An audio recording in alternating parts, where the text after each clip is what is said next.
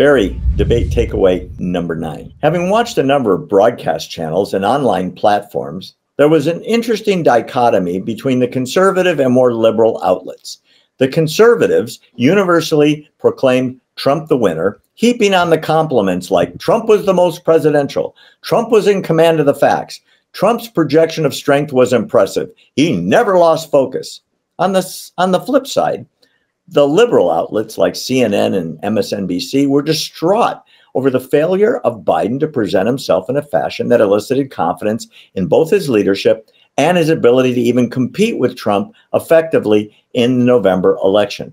It is interesting that both sides came up with the same conclusion.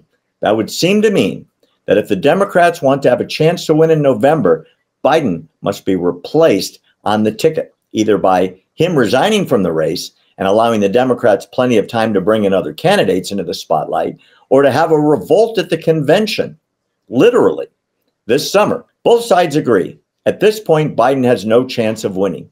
The only positive news post-debate as far as Biden's political future came from the Biden campaign.